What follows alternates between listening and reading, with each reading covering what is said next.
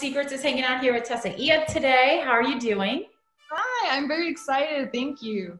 Of course. This is just so exciting for you because the show is here. Yes. You know, I want to talk a little bit about it for people, obviously, that haven't seen it yet. Can you give us a little rundown on what we could expect? Because I know you are the lead in the film.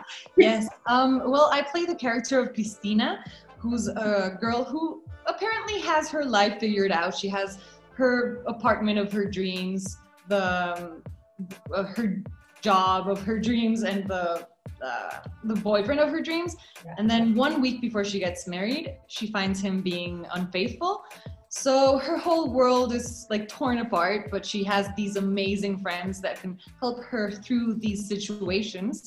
And each one of the universes of each character is just so unique and complete. It's a series that makes you have a good time, makes you have a laugh, and makes you really like empathize with the characters.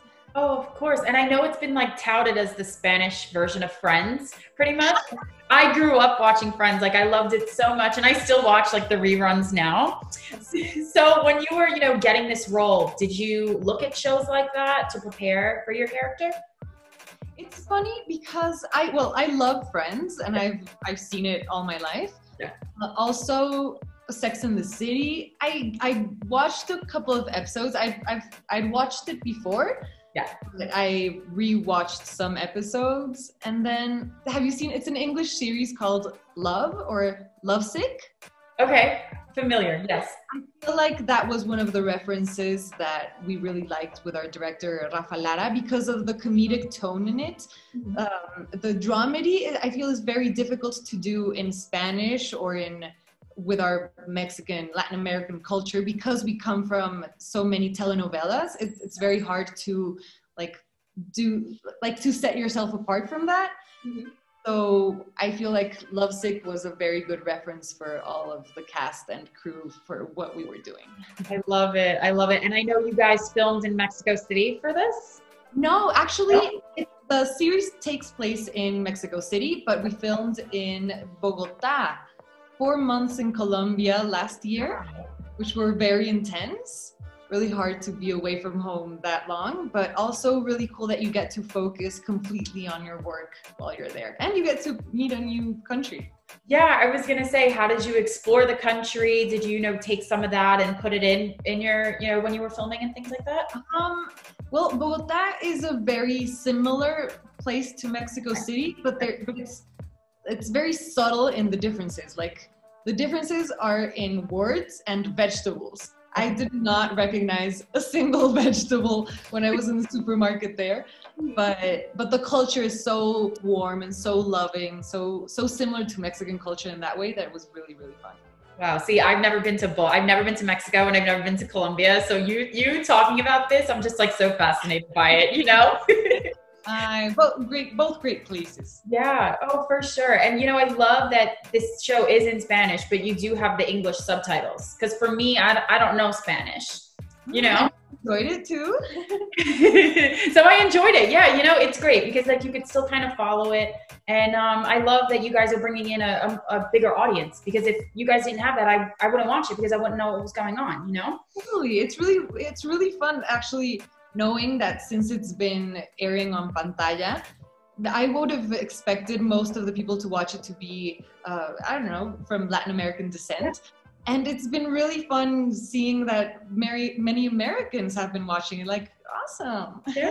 Yeah. What can we expect from the whole season? Because I know it's coming available to binge, a week from now. So what can fans really expect? What can you tease? So there's been 3 episodes coming out every Thursday, I believe, on pantalla.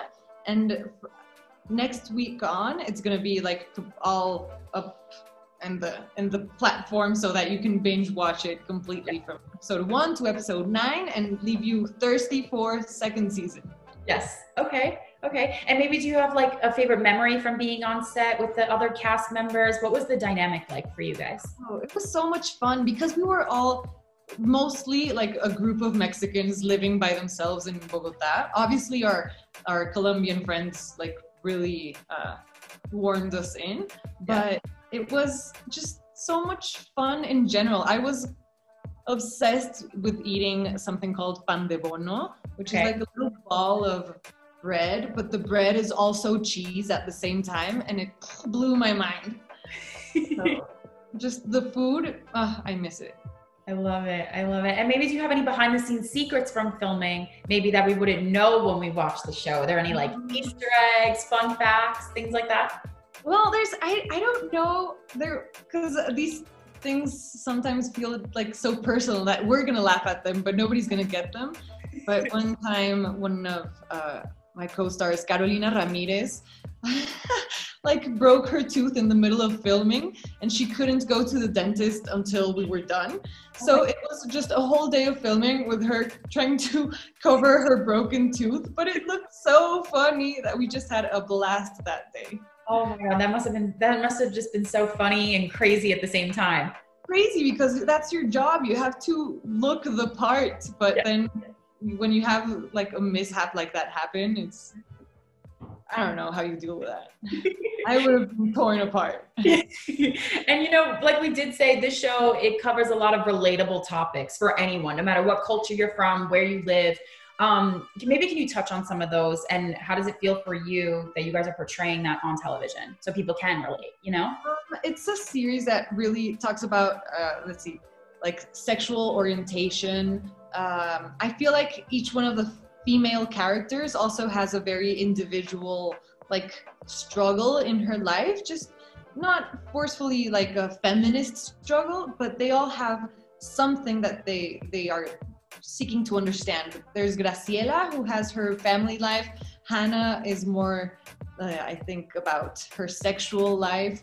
My character, Cristina, is going through the infidelity and lies that terribly like happen. And who else? I don't know. It's just such a complete show. It really, I feel like it has stories for all sorts of ages, all sorts of personalities, because no matter what you're going through, there's a character that you can really identify with. With Rodrigo's character, I have like 3 friends who are going through exactly the same thing. Wow. Wow, crazy. Is there maybe something that you want people to take away overall when they watch the show? Is there like one message? Well, honestly, I feel like it's been such a terrible year worldwide that I just wish people have a good time seeing the show. I really feel like it's a show that puts you in a good mood, and that's what we need nowadays. We just need something to make us laugh, relax, and empathize. Of course. And lastly, my last question, you did say something about a season 2, meaning that people want, they want more. So is there a season 2 happening? Well, I'm not going to say more about it, but I feel like first season ends in a super cliffhanger. So I'm sure you should expect a second season. And what would you want to happen to your character if so? I personally would want my character to go to therapy. But I'm not sure that's going to be her way.